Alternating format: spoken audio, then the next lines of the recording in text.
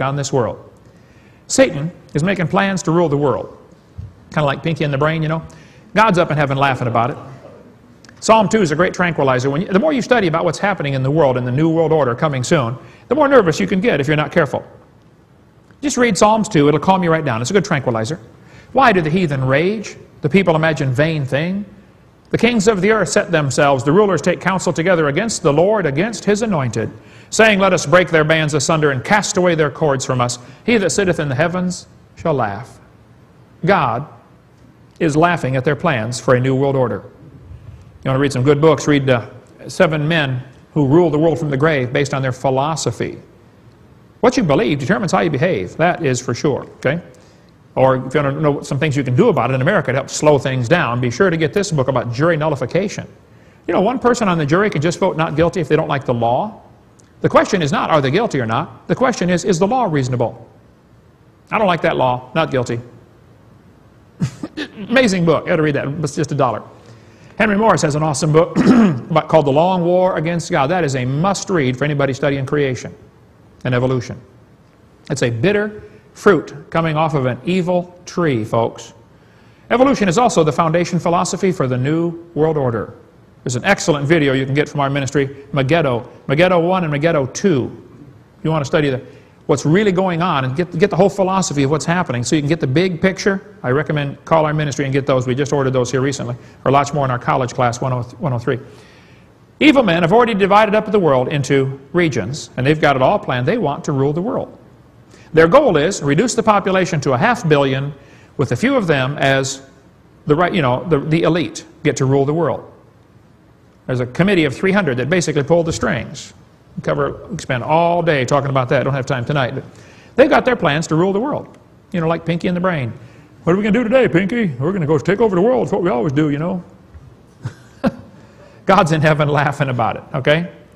If you want to study some of the conspiracies, if you get into that kind of stuff, there have been numerous conspiracies. Get the Medusa File or the American Conspiracy, New American Magazine, The Conspiracy, to see what's really happening.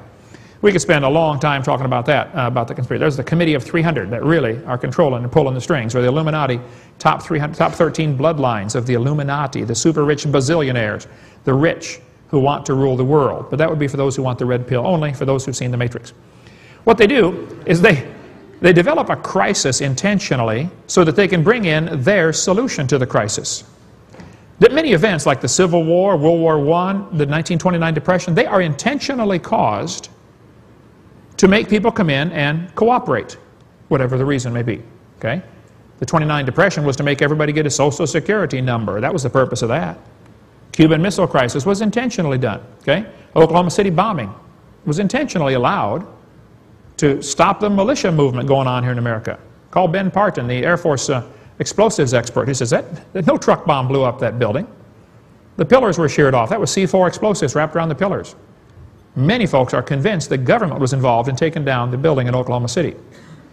And same thing with the Twin Tower bombing. Go to get the website 911inplainsight.com. Has anybody seen the movie In Plain Sight? Anybody seen that? David Rockefeller said, we're on the verge of a global transformation. All we need is the right major crisis, and the nations will accept the New World Order. See, God has plans for the world, and so does Satan. And Satan's plan is no people here, maybe just a few, and a one-world government. The Bible says perilous times shall come. The people will be fierce, despisers of those that are good. Christians are going to be absolutely hated. You can already see the animosity toward Christians on TV. You know, if there's a bad guy in the movie and he's an axe-wielding person, you know, beating everybody up, it's always somebody quoting Bible verses, isn't it? Vengeance is mine, saith the Lord. You know why he's out there killing people. They make the Christians and preachers look awful on TV. One of the groups to really watch in this plan for the New World Order is FEMA. Boy, they have taken over my city since the hurricanes. There's just no question. They are in charge, all right? Just keep an eye on that group. George Bush told the Iraqi soldiers they should disobey if they're given orders to use poison gas or blow up wells. He said because after the war they're going to be judged. Okay, American soldiers, you took a vow to defend the Constitution against enemies foreign and domestic. If you get an order that goes against the Constitution, you better disobey that order. So I'll get court-martialed. Yep, probably so. You do what's right, okay? Who's doing this? What's going on? And what do we do about it? Okay. There are all kinds of people involved in this plan toward a new world order. The United Nations, the World Council of Churches. If you go to a church that's a member of that, get out, okay? Council of Foreign Relations, CFR, the Trilateral Commission, the Bilderbergers, the IMF, International Monetary Fund, the International Bankers, the Club of Rome, the Communists, the Socialists, National NEA, National Education Association. Get out of that bunch if you're in it, okay? Or ACLU or the Masonic Lodge. Most people in the Masonic Lodge don't realize what they're in. They think they're in a do-gooders club. And it won't be till it's too late when they realize, wow, this was a satanic organization. General Albert Pike, 33rd degree Mason, leader of all the Masons years ago, said, that which we must say to the crowd is, we worship a God, but it is a God that one adores without superstition. To you, sovereign grand inspectors general, we say this, that you may repeat it to the brethren of the 32nd, 31st, and 30th degrees. The Masonic religion should be by all of us initiates of the high degrees maintained in the purity of the Luciferian doctrine. Yes, Lucifer is God.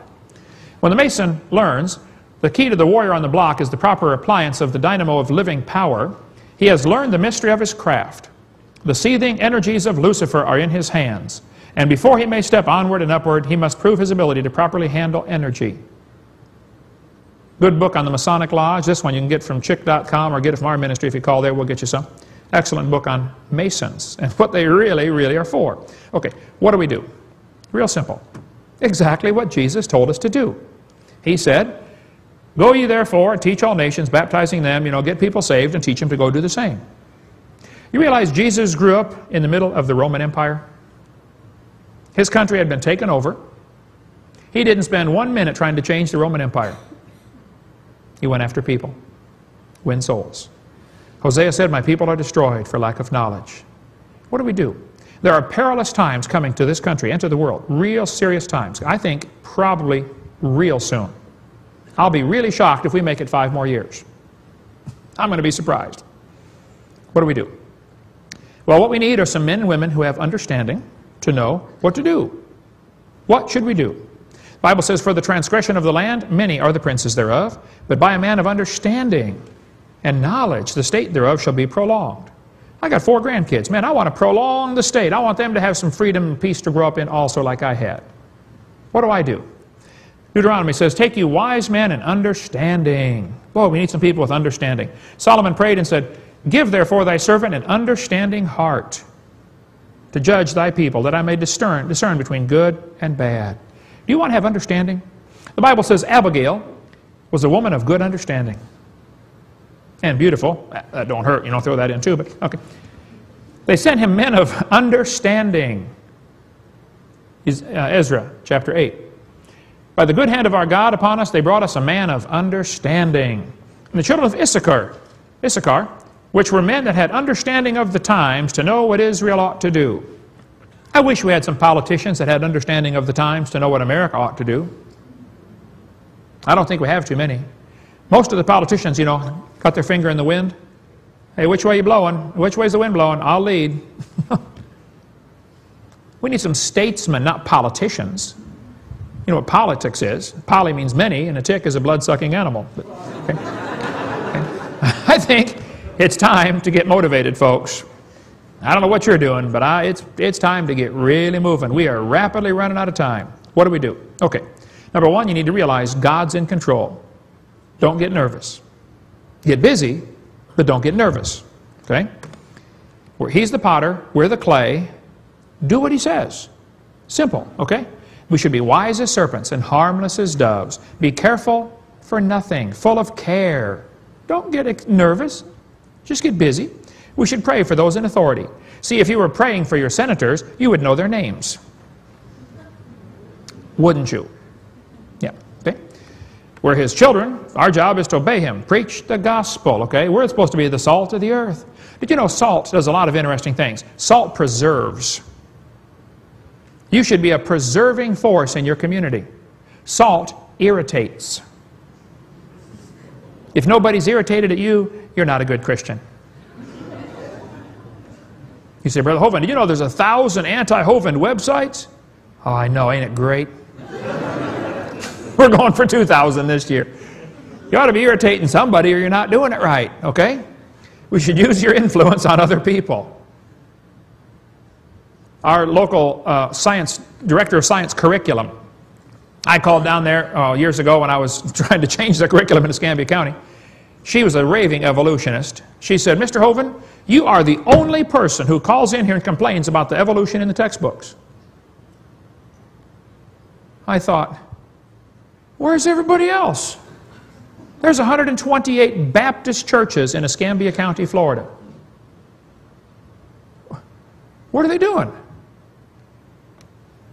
We're supposed to use our influence, man. People say Christians shouldn't get in politics. Oh yeah, tell that to King David or King Solomon, okay? You should teach the truth about creation. One of the greatest ministries available today, I think, is a creation ministry. Find something to do. People will sit and listen to a tape about dinosaurs or creation that will never come to church for any other reason. Won't they, brother? If you get into it now? Awesome.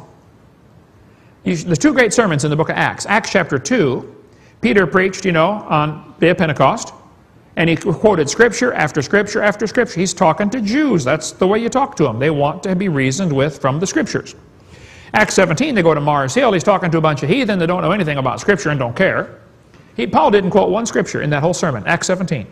He said, I want to talk to you about the unknown God, the creator of the universe. God that made the heavens, he used creation to win them. Number 9, don't get distracted. It's so easy in this world, especially in America, to get distracted. How many have ever seen these little mobiles you put over the crib?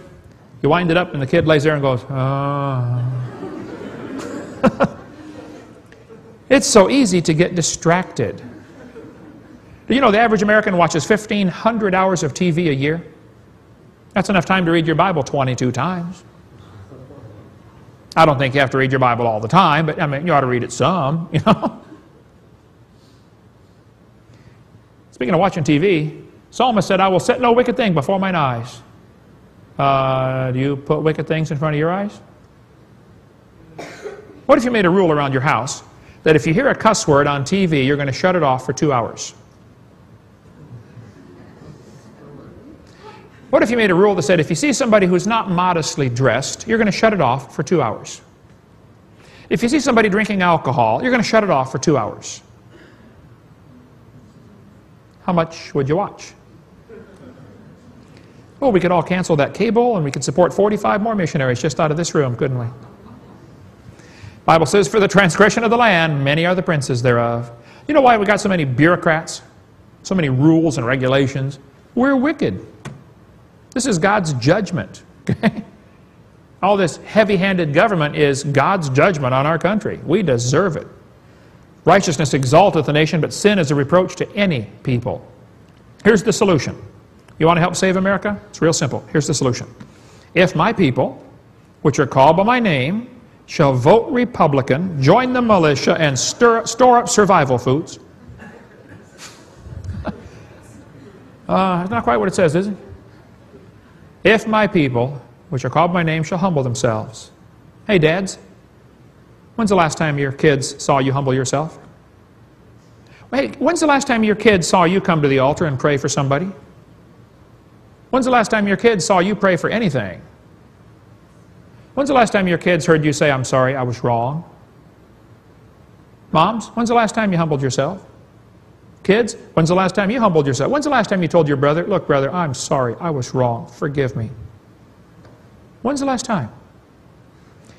Humble themselves and pray and seek my face and turn off their wicked TVs. Or, no, turn from their wicked ways. Then will I hear from heaven, forgive their sin, and heal their land. Do you want God to straighten out this mess? He'll do it. He's waiting on us. We do our part, He will do His part. I like this story. Eliab, David's older brother, talked to David came to deliver the cheese and the raisins and stuff, to the army. Eliab said, what are you doing here? Why'd you come down here? Go back and feed the sheep. And David said, is there not a cause? Brother, that big old Philistine's out there cursing your God. What are you doing back? Go take his head off. Is there not a cause? Man. Little David has come from taking care of the sheep, sees the big old giant and says, somebody ought to shut him up. He's out there cursing the God of Israel. And Eliab, his big brother's yelling at him, shut up, brother, go back home, take care of the sheep. We're the soldiers. Is there not a cause? What is your cause? What do you live for? There are 1,000 hacking at the branches of evil to one who's striking at the root. What's your cause? Is this it? A ball? You just can't wait to get home and watch the game. Got to watch that 300-pound gorilla carry a football down the cow pasture, run through the plumbing, get 6 points. Wow. And the angels rejoiced. He that loveth silver shall not be satisfied with silver. Strange. The guy who's third in the nation racing motorcycles got saved in my seminar up in Connecticut. About a year later, I was preaching up there, and he said, hey, Brother Hovind, let me take you to breakfast tomorrow. I want to tell you what's been happening in my life. The Lord's really changed me in the last year. I said, that's great, brother, let's go. He said, I'll let you test drive one of my bikes. I said, okay. He took me to breakfast. Afterwards, he backed out of his trailer, you know, his Honda 900 that had been blueprinted and stroked and bored and balanced, and I'm not sure what all they did to it, but I've got a Honda 250. He said, try it. I got on there and vroom, took off, about broke my neck in first gear, you know. Hit second gear and boom. I was just about to drop it down to third when I glanced down and realized I am going 90 miles an hour in second gear. It has 6 gears. I wound it down, brought it back. I was shaking like a leaf. I said, how fast does it go? He said, I don't know. Guess what he wants? He wants a faster bike. People that love speed shall not be satisfied with speed. People that have 80 pairs of shoes in their closet, you know what they want? More shoes. People that have a big house, guess what they want? Bigger house. People that have lots of money, guess what they want? More money. Why does it take us a whole lifetime to figure out things on this earth do not satisfy? They won't. They'll never satisfy. It just won't do it. Hey, did you know if you spend $500, you can buy a nice set of golf clubs. And then if you're willing to practice for thousands and thousands of hours, you have to get the grip just right. This thumb and finger make a V, point that toward the left shoulder, this thumb and finger toward the shoulder. Fingers laced or not laced, either one will work. Knees slightly bent, shoulders curled, club face perpendicular to the ball. Bend the right elbow first, left elbow shortly thereafter. At about 15 degrees, left elbow bends. Okay?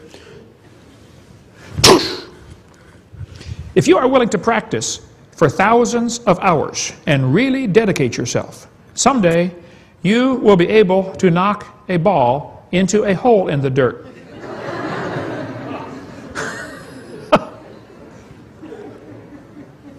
And the angels rejoiced.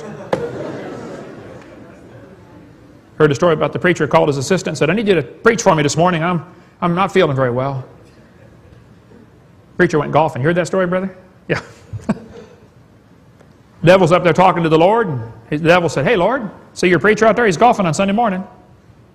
The Lord said, yeah, I see it. The devil said, what are you going to do about it? The Lord said, I'll take care of it. Preacher tees off, and a hole in one. Boom. The devil said, Lord, what are you doing? I thought you were going to fix it. The Lord said, I did. Who's he going to tell? Ooh. I think we ought to quit worrying about the things on this world, folks. They're all going to burn. It's all going to burn. If you're risen with Christ, seek those things which are above. Set your affection on things above. Love not the world, neither the things that are in the world. If any man love the world, the love of the Father is not in him. All that's in the world, the lust of the flesh, the lust of the eyes, the pride of life is not of the Father. It's of the world. The world passeth away. It's all going to be gone. It's all going to burn. Hey, you know how much Howard Hughes left behind when he died? All of it. Every penny. You're going to do the very same thing. Don't invest your life in things that are going to burn. Last thing we need to do, almost last thing, listen for the trumpet. 1 Thessalonians 4. The Lord himself shall descend from heaven with a shout, the voice of the archangel, and the trump of God, and the dead in Christ rise first. Southern Baptists go first, but we're going next, okay? Then we which are alive and remain shall be caught up together to meet the Lord in the air. It's going to be great. Meet him in the clouds. Number 11, win souls. Find somebody you can win to Christ. Jesus was born, did his whole ministry under Roman control. Paul got taken to prison under Roman control. What did he do? Well, let's win the prisoner to the Lord. Win the jailer to the Lord. Just win souls. He that winneth souls is wise. Most important thing I think a Christian can do is right there. Win souls. During the Civil War, a big old country boy signed up to go fight the Yanks. You know, they come down here invading our country. I'm going to go fight them Yanks. You know, he got his training, got his boot camp done, got his backpack and his rifle, sent him off to battle. He showed up and said, reporting for duty, sir. Where's the Yanks? Sergeant said, son, the Yanks are right over there. They're dug in a trench, and we're dug in a trench here. Nobody's moving. We're waiting for orders. Your job, son, is to march in the trench right here. He said, Sarge, I didn't come to march in no trench. I come to fight the Yanks, and they're right over there. Can I go fight them, please? He said, no, son, that's not the way it works. You march in the trench. When we get orders, then we attack. He's marching back and forth. He's getting madder by the minute. He said, man, I didn't come here to march in the mud. I come to fight the Yanks, and they're right over there. How come I can't go fight them, you know? Finally, he couldn't take it anymore. Totally went berserk. Dropped everything, jumped up out of the trench, and ran screaming and yelling across no man's land, straight for the Yankee trench, all by himself. A one-man rebel charge. The Yanks were stunned. What? Who is this guy? Nobody thought to shoot. You know, he ran all the way across no man's land, jumped into the Yankee trench, picked up the first Yankee he saw, and boom, knocked him out, one punch. He's a country boy. He'd been toting, hey, man, he's hefty duty, you know. Picked up his prisoner and ran back for the rebel trench. Now nobody dared shoot, you know. He got back in the rebel trench. All the Rebs gathered around and said, what is that? He said, that's a Yankee. He said, well, where'd you get him? He said, I got him over yonder. He said, there's a whole bunch more over there. He said, y'all could have had one if you'd have wanted one. Y'all could have had one if you'd have wanted one. You know?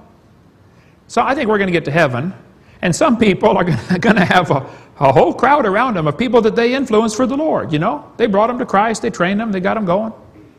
And some of you, you're going to be there, you're going to heaven, but you're not going to have nobody with you. None. Zero. You're going to walk up to somebody with a big crowd and say, where'd you get all these? I got them down yonder on the earth. Y'all could have had one if you'd have wanted one.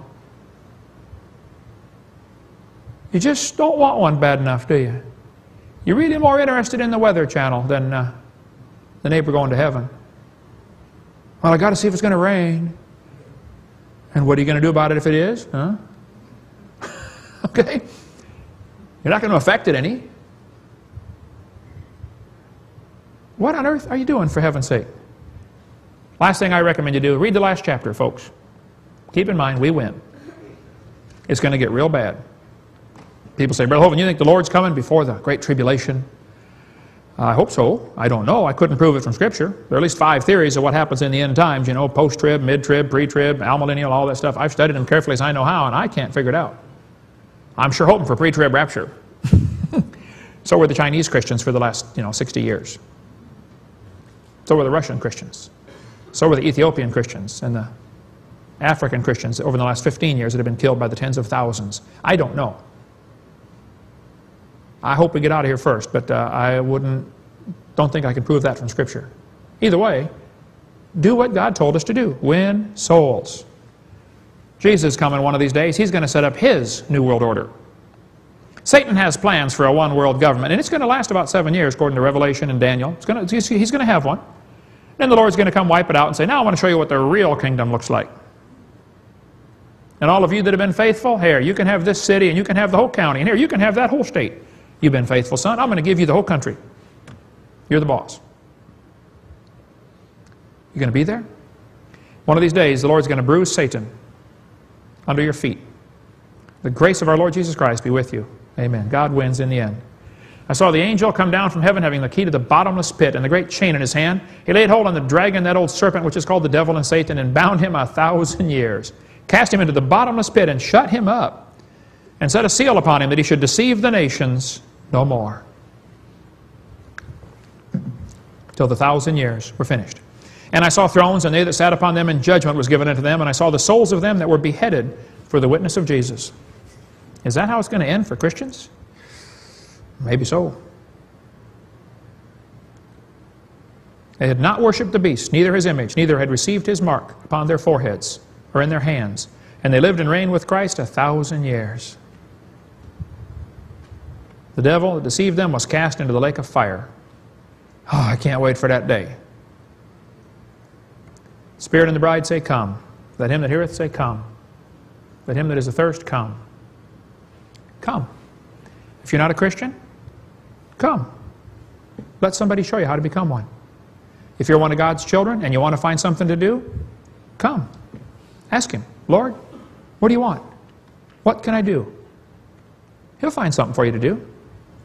He which testifieth these things saith, surely I come quickly. Amen. Even so come, Lord Jesus. If we can help, that's what our ministry's for. We want to bring people to Christ, win souls. Nothing else is going to matter. In 1,000 years, nothing else is going to matter. What are you doing for the Lord with your life? We hope you've enjoyed this video series on creation, evolution, and dinosaurs. Much more important, though, than knowing all the truth and facts about science is to know the truth about whether you're going to heaven or not. If you've never trusted Christ as your Savior, let me explain quickly what you need to do to go to heaven. The Bible says we're all sinners. We've all broken God's laws. We've disobeyed the Creator. We've done wicked things. We're sinners. Some are worse than others, at least in man's eyes, but we've all broken God's laws. And the Bible says you have to repent. The word repent means to turn. It actually means two things, to turn from your sin and to turn to God. God's looking for a change in your attitude where you say, Lord, I don't want to do wrong anymore. I'm sorry, I've offended you. I want to do right. And you turn from sin and you turn to God and say, God, would you please forgive me? Would you save me? The Bible says in Romans chapter 3, verse 23, that all have sinned and come short of the glory of God. You need to admit you're a sinner. Number two, the Bible says in Romans 6:23, the wages of sin is death. We deserve to die and go to hell because of our sin. But Jesus died for you. He loves you. He wants you to come to heaven. And anybody that will ask Him for the free salvation, God will give you the gift of eternal life. It says in Romans 6:23. It's a free gift.